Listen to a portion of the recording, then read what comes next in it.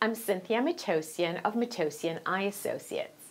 I'd like to share the video abstract of my upcoming presentation on wound sealants for clear corneal cataract surgery procedures. There is a new FDA sealant called Resure Sealant, which is ideal whenever your clear corneal incision may be in doubt. Obviously, creating a watertight incision is critically important to avoid the ingress of fluid that could be contaminated from the ocular surface, which may lead to endophthalmitis, or the egress of fluid from the anterior chamber, which may lead to collapse of the anterior chamber and possible rotation of the intraocular lens.